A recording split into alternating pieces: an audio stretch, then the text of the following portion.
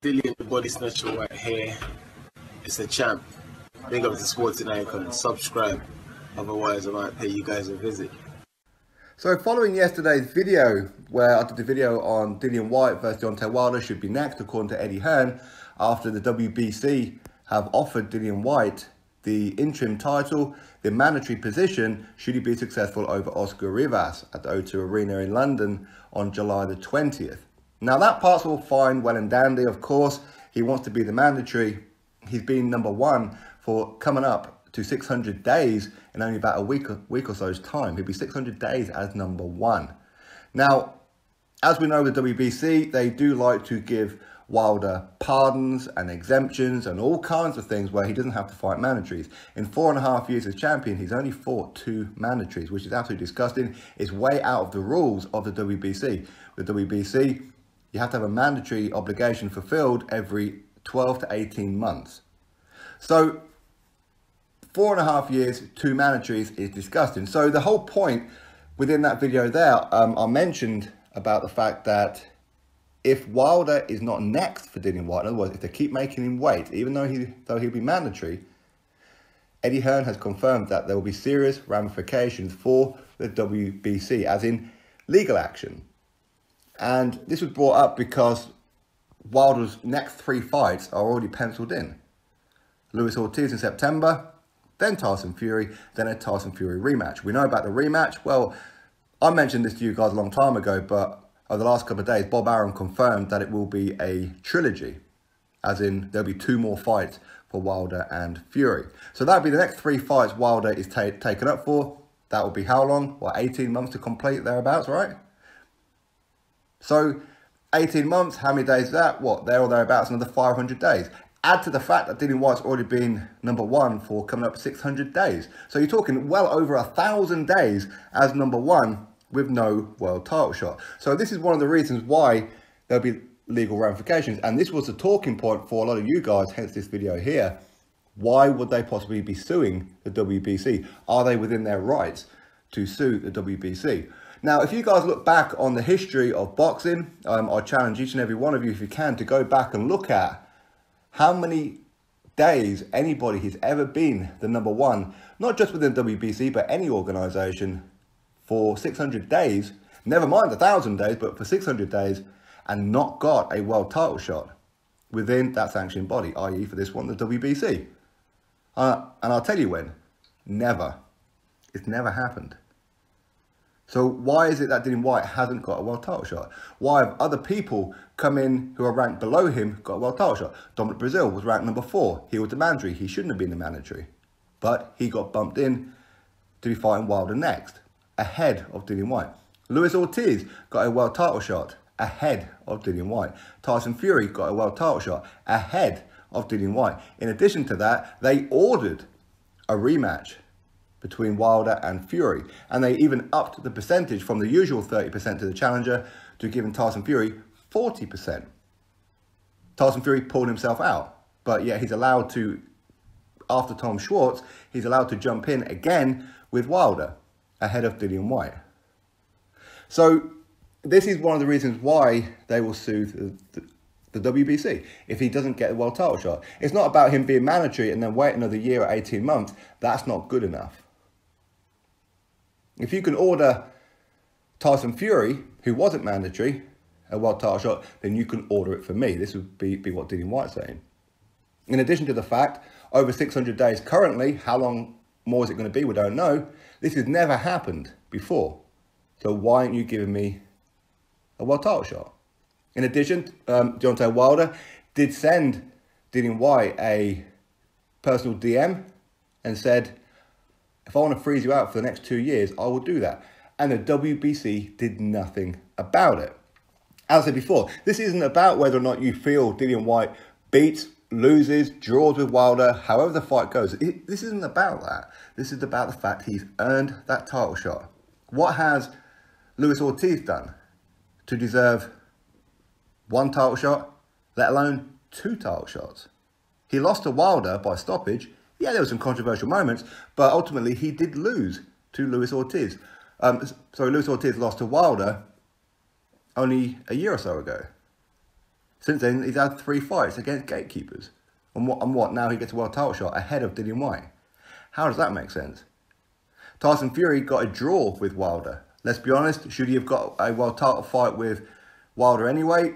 It's debatable, that's for sure. He was a unified heavyweight champion when he beat Klitschko, but he never defended those titles and he wasn't ranked within the WBC. He was out for 2.5 to 3 years, come back for 2 guys, to be honest, well, I could probably beat him. And gets a world title shot with Wilder. Gets a draw. It's a gift draw in Wilder's favour because Tyson Fury won that fight, according to most people in boxing. And then they order that rematch again. Tyson Fury did pull himself out. But then he's allowed back in again. Makes no sense. Adam Kownacki, let's talk about Adam Kownacki. Could be on the list as well for Deontay Wilder. Adam Kownacki's team mentioned this. Adam Kownacki, what's he done in comparison to Dillian Whyte? Dillian Whyte has consistently fought top 10 WBC ranked opponents.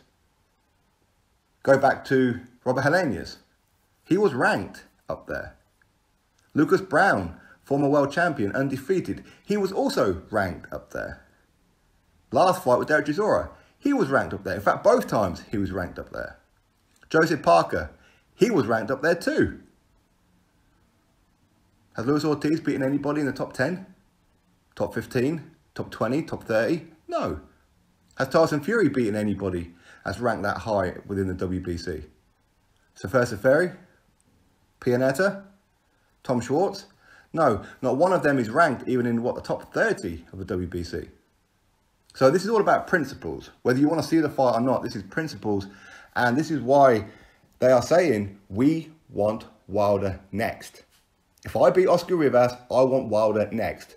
Now, I don't know if that includes Wilder versus Ortiz. I don't know if they're going to insist on Luis Ortiz fight being postponed or not happening. I don't know about that part. But they're definitely looking at Tyson Fury fight not happening before he gets his world title shot. Listen, if Wilder fights Dillian Whyte and beats Dillian Whyte, a number of things are going to happen. First of all, his profile is going to go through the roof. And it makes a fight with Tyson Fury that much bigger. But can he beat Dillian Whyte? Personally, he can beat him, but will he beat him? I personally feel no. I think that Dillian Whyte is all wrong for Tyson Fury, for Deontay Wilder. I've been saying for quite some time that I think that Dillian Whyte will bully Wilder, he will intimidate him, and he will catch him and knock him out. Wilder will go face down, ass up. That's my honest opinion of it. Whatever yours is whatever it is. Everyone's entitled to their opinions as to how that fight is going to go. But ultimately, we don't know. Until we see it, we don't know how it's going to go. But fact is, he deserves a world title shot. And Eddie Hearn confirming that they will be suing the WBC if he does not get a world title shot within a timely manner. Which is why they haven't officially accepted the mandatory position yet. Because it ain't just the mandatory they want. They want Wilder next. Dominic Breazeale should never have leapfrogged Dillian Whyte. Luis Ortiz certainly shouldn't be getting another world title shot. Tyson Fury had his opportunity for a rematch, didn't do it, and so on. So why is it that Dillian Whyte is going to be held back? Why is he going to be frozen out? Because the WBC will allow this. Now, all of this will come back round as karma to haunt Wilder.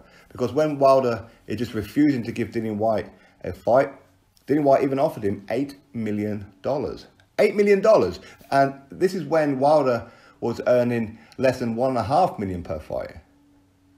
He offered him $8 million and Wilder still said no. Why? Personally, I think it's because he's afraid of Dillian Whyte. That's my honest feeling on it. In addition to the fact he doesn't want to be fighting on an Eddie Hearn show.